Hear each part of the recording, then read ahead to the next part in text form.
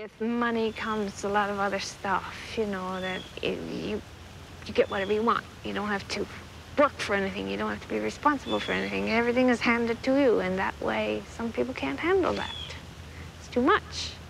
But I hope that doesn't, I don't think it'll ever happen to Sean. Besides, he's going to buy me a house, he said. Started working on the show, rehearsing, meetings with people. I was just caught up in this craziness. I had no idea what was going on. Day 3 rolls around, phone rings.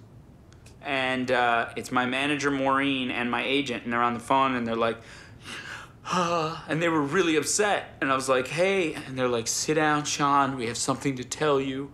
And I was like, oh my, what, what's up, what's up? The Ellen Show, they've decided that they're not going to be requiring your services moving forward. And I was like, what do you mean? Well, you're fired from the show. And I was like, for what? I had like one friggin' line in the sketch about a horse. My mom showed up the next day, coming to see a taping of her son on an Ellen DeGeneres pilot. Mom, I've been fired. She was like, oh, well, that's it, I suppose. Did you know Ray Romano was fired from News Radio? Did you know that? I go, how'd you know that? I read it in Us Magazine. It immediately erased the concept of making it.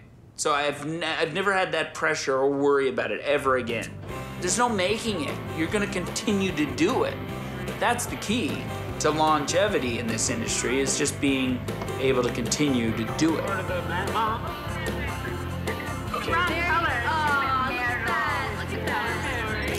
If I win, that's cool. If not, that's cool, but I get to show my mom off. Right? Isn't he lucky? Yeah.